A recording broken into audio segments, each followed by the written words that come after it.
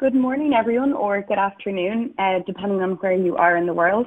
Thanks for joining in today's webinar as part of the Cloud Analytics Summit, Why You Should Move Your Data Lake to the Cloud. My name is Lorna. I work in our European office with Fivetran, and today I'm lucky to be joined by our CEO and co-founder, George Fraser. So thanks a million for joining us today, George. It's great to have you, and George is actually based in California right now, so we're on a worldwide mix of our offices online.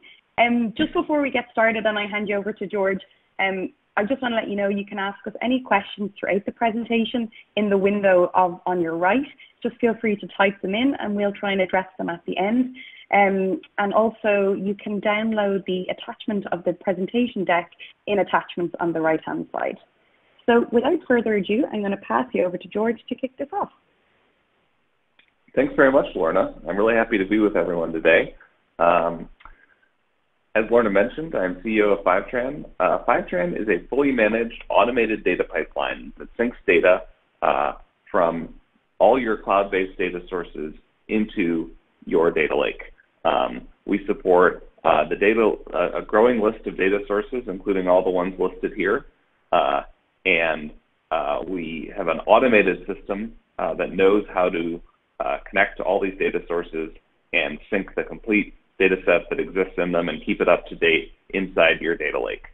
Today, I'm going to talk to you a bit about data lakes, what they are, who they're useful for, how tools like Fivetran fit into them, what kind of best practices we've observed. So a data lake, the term is used to mean a lot of different things. We can think of there being a spectrum from a classic Hadoop data lake on one end of the spectrum to a traditional enterprise data warehouse on the other. So on the left side of the spectrum, you might have somebody using Hadoop to do MapReduce on unstructured text. This would be like the most rigid definition of a data lake. If we move down one step, we can think of systems like Amazon Athena. Athena is a tool from AWS that allows you to write SQL queries that natively query semi-structured file formats like CSV and JSON in S3. So it's kind of similar to that Hadoop example, except the data is a little more structured and you don't have to maintain a Hadoop cluster. It's a serverless product that uses a query engine from the Hadoop ecosystem called Presto. Moving one more step down this spectrum, we have the elastic data warehouses. These are systems like BigQuery and Snowflake that differ from traditional data warehouses in that they separate compute from storage. These databases combine the characteristics of data lakes and data warehouses in an especially interesting way. They allow you to store any amount of data very cheaply and to only pay for what you query. Snowflake and BigQuery can really be a data warehouse or a data lake depending on how you use them. And we're going to spend a bunch of time talking about this usage pattern later. Lastly, you have your traditional data warehouses where you have to plan your compute and storage capacity ahead of time. So returning to the left side of our diagram, in a classic data lake, people often follow a pattern called schema on read. The idea is that you store your raw data in CSV or JSON format, and you don't actually parse the CSVs until someone actually runs a query. This is a really interesting idea. The problem with this pattern is that parsing CSVs and JSON files is, every time you run a query, is really slow. The motivation of doing this is good. The idea is that you want to avoid doing a lot of complex ETL processes up front on your data. You want to postpone any difficult, brittle process until later so that it's easier to change. But going all the way from a CSV to a SQL query every single time you run a query, I would argue, is too extreme. At a very fundamental level, it makes sense to read text formats like CSV and JSON into a more optimized representation so that you don't have to redo this work every single time you run a query. At the other end of the spectrum, in a classic enterprise data warehouse, you've got a dimensional schema. The idea is that before you load data into your data warehouse, you're going to ETL everything into a highly optimized schema. So this is very much the opposite of storing all your data in CSV and JSON and going all the way from soup to nuts on every query. Instead, we're going to design a very optimized schema that is going to take into consideration the specific queries that we intend to run on our data warehouse. This is going to give you fast queries, and hopefully it's going to give you a schema that's easy for your users to understand. The problem is that you have to do all this work up front before your data warehouse is useful. So there's this huge front-loaded workload of designing this schema and building all these ETL processes that know how to load your data from the way it starts and all the sources into this dimensional schema in your data warehouse. And if your data warehouse needs change later, this data warehouse schema that you spent so much time creating may no longer work for you. It's very analogous to waterfall development with all the associated problems. In between these two extremes is the approach we advocate for at Fivetran, which a lot of people call ELT. The idea is that we're going to combine the best qualities of the iterative, agile approach of the classic data lakes, where you go from soup to nuts on every query, with the faster queries that you get in a traditional data warehouse. Where a classic Hadoop data lake would be very quick to set up, but would give you very slow queries, and a classic data warehouse would give you very fast queries, but a huge upfront setup time, we want to design a system that's going to give us fast setup and iterative development and fast queries. And the way that we advocate you accomplish that is this ELT pattern. The key idea is that in a classic ETL paradigm, shown on the left here, you're doing all of this extensive transformation before we load the data into the data warehouse. This is the extensive setup and maintenance process. That's the whole problem with ETL. On the right, in ELT, we're not going to do this transformation, and we're going to load the data in its native normalized schema. We're going to do simple performance optimizations, like converting CSVs to JSON into a more optimized format. As I mentioned earlier, keeping your data in CSV and JSON format is probably taking the ELT philosophy too far. But this kind of transformation is safe. It's pretty unlikely that we're later going to regret parsing our CSVs. We can safely parse our CSVs, parse our JSON into a more optimized format, and not worry that this is somehow going to cause problems for us down the road. What we're not going to do up front is the really time-consuming, tricky transformations, like converting everything into a dimensional schema. Instead, we're going to do that transformation inside the data warehouse using SQL. So the big idea here is that our data lake and our data warehouse are simply going to be two schemas in the same database. So by using a system that separates compute from storage, like BigQuery or Snowflake, the cost of storing everything twice is very low. So on the left, we're going to have our data lake schema, and this schema is going to be normalized. The basic idea is that we'll keep the same schema that the data has in the source in the data warehouse. It's going to be organized by source. So that means we'll have all our Salesforce data together, we'll have all our Postgres data together, we'll have all our Pardot data together. Regardless of what kind of information is in these data sources, we'll always keep the data organized by the place that it came from. And lastly, the schema on the left is relatively immutable. If we want to make changes to our schema or to the values in the data, we're going to do that by keeping the original data unchanged, and we're going to write SQL queries that transform that data into an alternative version that we'll store separately. That way, if we make mistakes or if we change our mind later about what the right transformations are to do, we always are still going to have the original data in that data lake schema to go back to. On the right, our data warehouse schema is going to be organized differently. It's going to be denormalized to make it more user-friendly. Maybe it'll be a star schema. Maybe it'll simply be a bunch of really wide views so that an end user can just go to the view that is relevant to the question they're trying to ask and see all the different dimensions and measures that are relevant to them. It'll be organized by subject rather than by source. So for example, we might combine lots of different marketing data sources into a single view of marketing activities.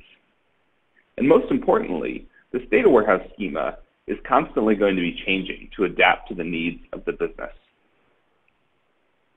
The day after we find a good dimensional schema to represent the questions that we're trying to answer today, we're going to have a new question, and that schema is going to evolve. Because the data lake schema and the data warehouse schema both live in the same system, it's easy to change the SQL queries that transform one into the other as our needs change. So this architecture at a very fundamental level is going to enable that adaptive, iterative pattern that is the reality of every real-world data warehouse. So let's walk through a real-world example of doing this pattern.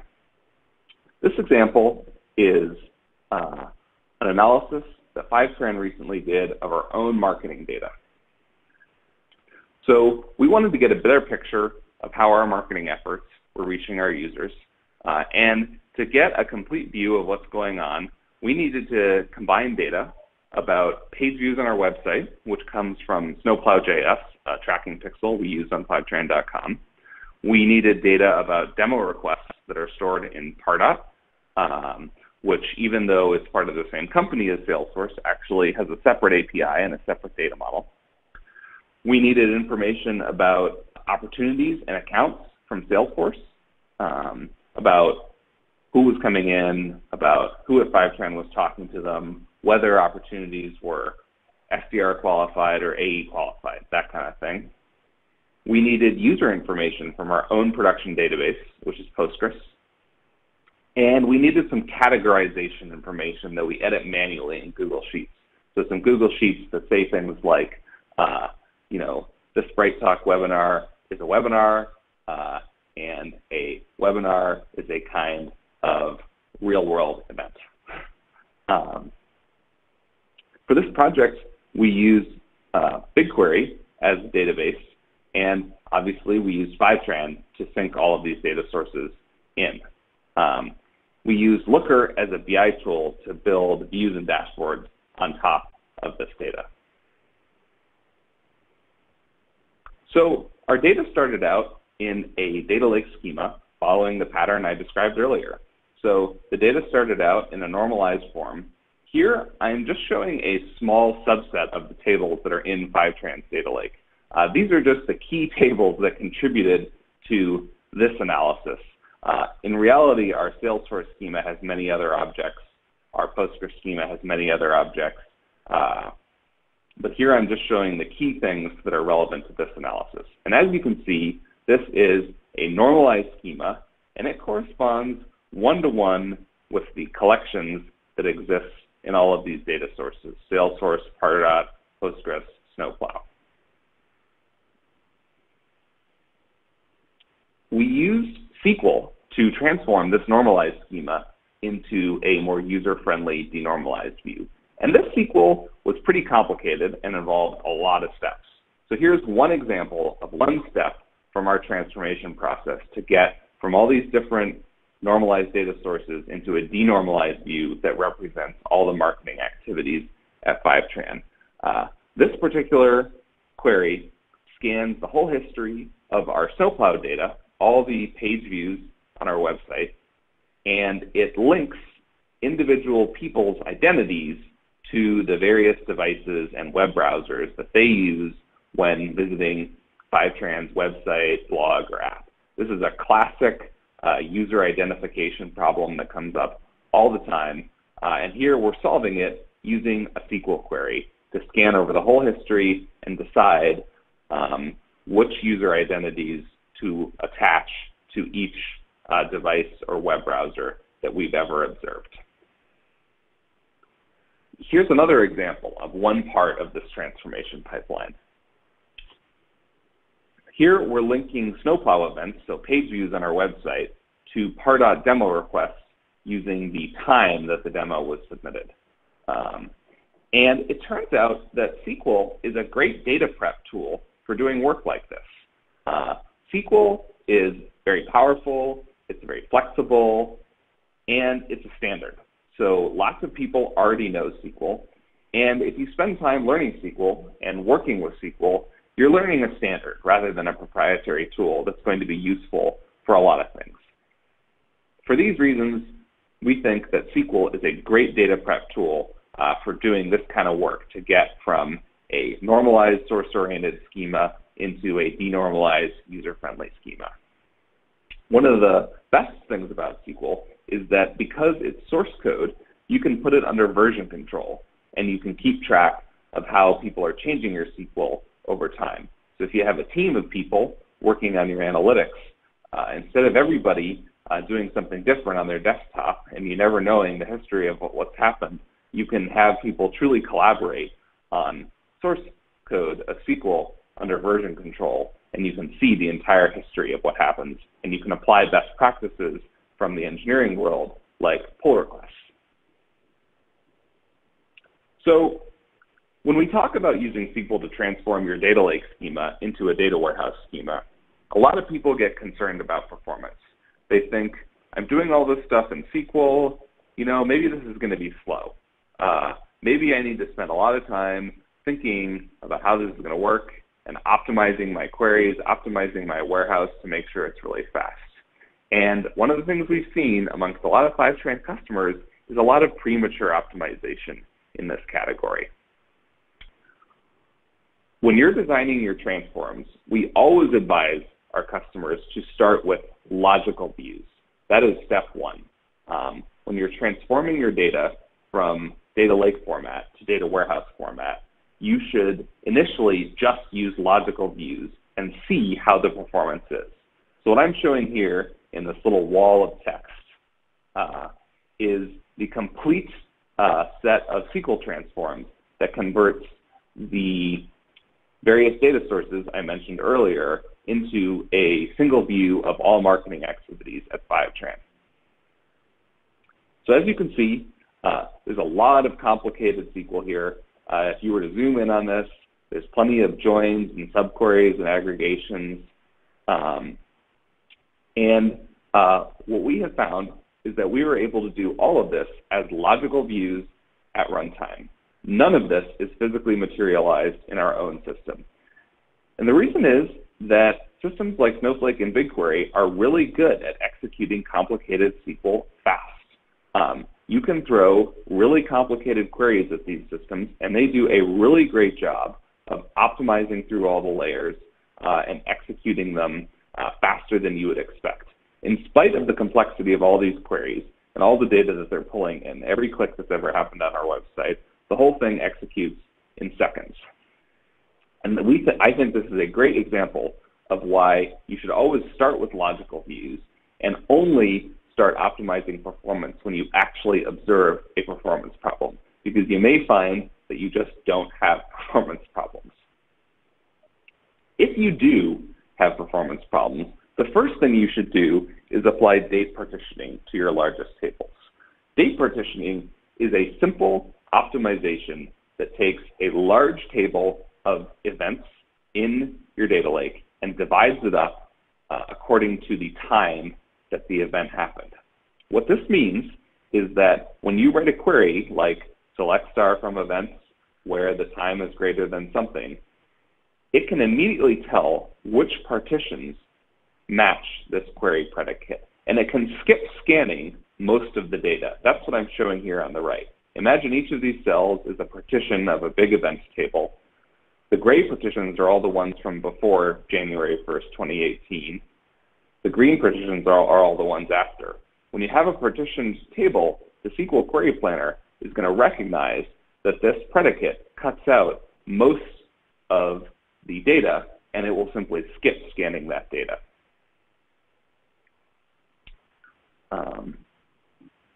Date partitioning is a simple and very effective optimization that has very little downside.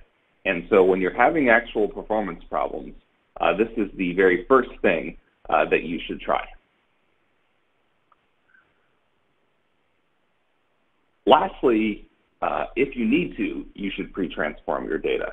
So if you are having performance problems transforming your data from your data lake schema to your data warehouse schema, then the final solution is to pre-transform the data into a more optimized format in a separate set of tables. This is often called materialized views. In this context, materialized view simply means some complicated, expensive SQL queries that we periodically run and store in another table so that they can be accessed faster. There are several tools out there for orchestrating this process. I've listed a few here on the right. A well-known one is Airflow that allows you to run SQL queries and other kinds of jobs in big directed graphs. And Airflow has a simple web UI, and it can sit there, and when the data sources change, it can rerun these SQL queries and recreate your materialized views for you in your data warehouse. Another more recent tool in this category is a tool called dbt. dbt is a little more specialized for this use case. It has a variety of features that are specifically about materializing SQL queries, and it has a very active Slack community of dbt users, so that's another great option in this space. And lastly, an option that I've seen a lot of people use for orchestrating SQL queries is just good old cron. You can do worse than to just set up a simple little server with a cron tab file that every hour runs some SQL queries that do some optimization for you in your data warehouse.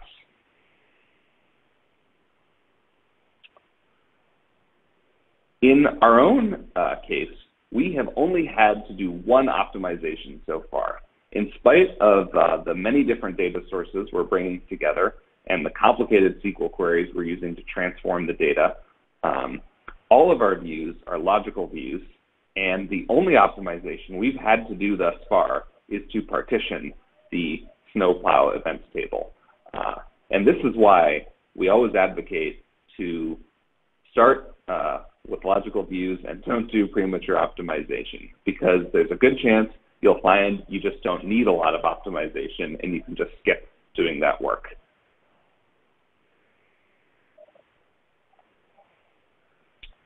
So I'd be remiss if I didn't mention that one of the best things about the ELT philosophy is that you can just delegate those E&L steps to Fivetran. We are a fully managed zero configuration data pipeline. We sync 100 data sources and growing. And in that ELT diagram, we can simply take care of the top half of the diagram, the E and the L. We can take ownership of the responsibility of delivering all the data and keeping it up to date, of building those data lake schemas for you, and then you can query it however you like to build your own data warehouse model in another schema. We have about 400 customers who have found this to be a great workflow. And if you're looking to put together a new data lake data warehouse, I urge you to give us a look. So in summary, if you're building cloud-based data lakes, there are really three key ingredients. First, you want to choose the right database. You want to use a cloud-based data store that separates compute from storage, like Snowflake or BigQuery. This is going to allow you to build your data lake and your data warehouse simply as two different schemas in the same system. Second, you're going to want to start with a normalized schema. You're going to want to load your data into your data store without doing a lot of transformation that anticipates the analysis you intend to do later. Ideally, you're going to do this with a zero configuration tool like Fivetran so that you don't have to worry about building and maintaining data pipelines. And lastly, you're going to use SQL to transform your data from your data lake schema into your data warehouse schema. SQL is a great tool for doing this. It's a standard. You can put it under version control. And because all of these transformations are taking place within the same system, they're going to be really fast, and it's going to be really easy to iterate when you need to make changes, and you will need to make changes. And with that, I'd love to take any questions from the audience. Thanks, George. I think we've had one come in, and someone has asked, what key teams or roles within your organization need to be involved in a data project or like moving a data lake to the cloud? So the kind of key people that should be involved in your organization, they'd like to know that. Yeah, so we see really two patterns with Fivetran customers. One pattern is where you have a team of people who are sort of the data gurus. It's their job to build and watch over the data lake. The data lake has lots of users out within the organization, but they're the ones who are responsible for setting it up and keeping it alive. Sometimes they're in IT, but sometimes they're not. And so in those organizations, they'll be our main point of contact. They'll be the ones who are keeping track of all the different data sources people want to assemble in their data lake. The other pattern we often see is where marketing teams, who are often the ones that have the most pressing need for a effective data lake, will come to us on their own. And because we're so zero configuration and zero maintenance, marketing teams are able to build a really effective data lake and build a transformation pipeline using SQL on their own. So we see that as well. Sometimes, it's a team of people whose mandate is the data warehouse, and sometimes it's a team of people who are in a specific function and are building a system for themselves. Yeah, I think that's even evident in some of our customers and the use cases that we've seen. So that's great. I think that answered their question. I think another one we have is, and again, this is kind of open-ended, but if they're looking at doing a data transformation project or moving a data lake, what sort of timelines would you expect? And again, I know that may differ depending on industry and things like that, but any insight into kind of timelines and also keeping a project on track? These projects can get done very fast. We've seen people get up and running in a week. Especially if you have one use case, which is your first and primary goal, like if there's one particular query that you need to be done tomorrow. When you follow this pattern, you can get your data lake schema up and running very quickly in a matter of days because our tool is so automated. And then you can build whatever is most important first. And that's one of the great qualities of taking this iterative approach where you use SQL to do your transformations. You can build the most important thing first, and then you can go back and revisit it periodically and add more and more iteratively rather than trying to boil the ocean all in one go. So it can be extremely fast. We've seen it done in a couple of weeks. And then sometimes it takes longer. For example, if you're doing a migration, if you're migrating from an existing on-prem data warehouse to this new architecture, you may want to replicate all the functionality of your existing system before you do the big move. And so then, it can take a year to do the whole process. So it can take a long time, but it doesn't have to, is the short version of that. Sure. Thank you for that. So actually, we're having a lot more questions coming in now. So guys, keep them coming. We have a little bit more time to answer. So one of the questions here is, what are the key differences between Snowflake and BigQuery? I know we've mentioned both of those. And does Fivetran work with both of these? I already know yes is the answer to that, but maybe, George, you could maybe just talk about the differences between the two. Yeah. So we do work with both of them. They're both great databases. The most important feature is the one they both have, which is that they separate compute from storage, so that you don't have to plan ahead your provisioning of your system, and you don't have to try to design everything you're ever going to want to do up front. And they support this data lake schema, data warehouse schema workflow that we advocate for by virtue of separating compute from storage. In terms of differences between them, BigQuery is a pure serverless model where you run a single SQL query at a time. When you submit a SQL query to BigQuery, it just goes off to the BigQuery in the sky, and the answer comes back. Whereas Snowflake, you actually set how big a warehouse you want, how many warehouses you want, and you can set rules about how they get turned on and off and things like that. Neither of these approaches is really superior. They just have different trade-offs.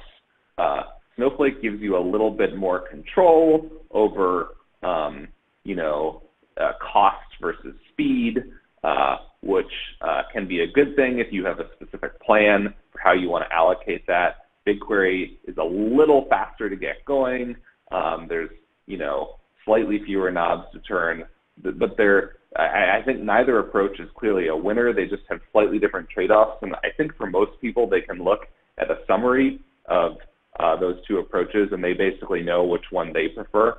So I think it's an easy decision for customers to look at. They can kind of look at the slightly different approach to pure serverless versus elastic customer-designated sizes and tell which one is better for them.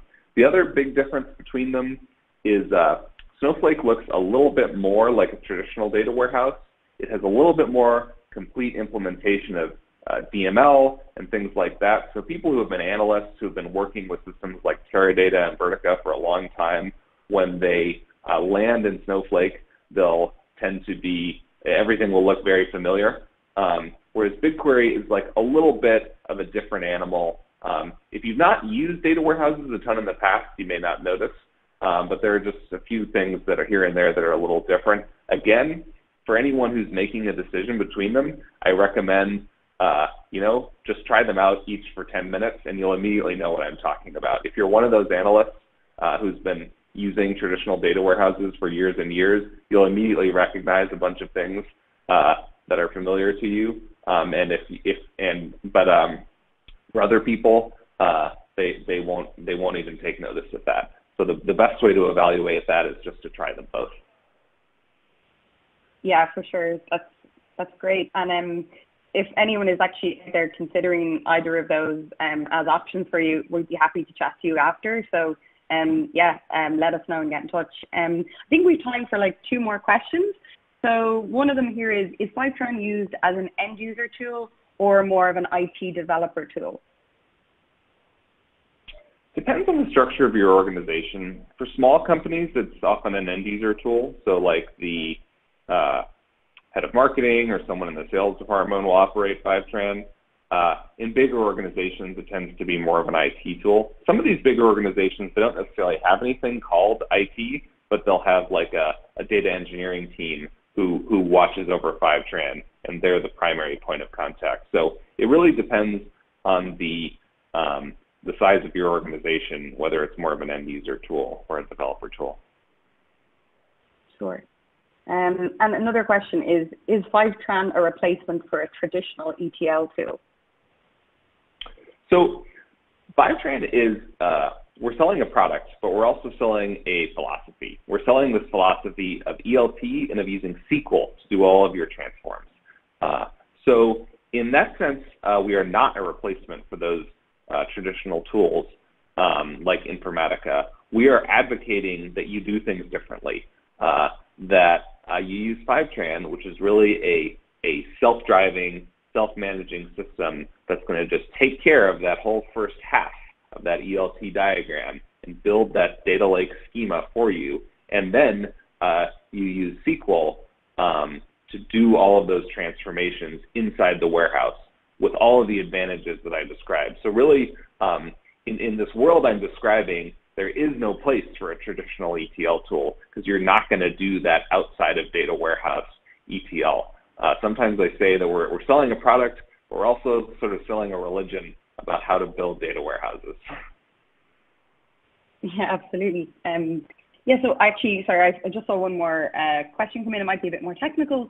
It says, do you recommend that the normalized schema is composed by persistent tables, like BigQuery tables, or primarily views?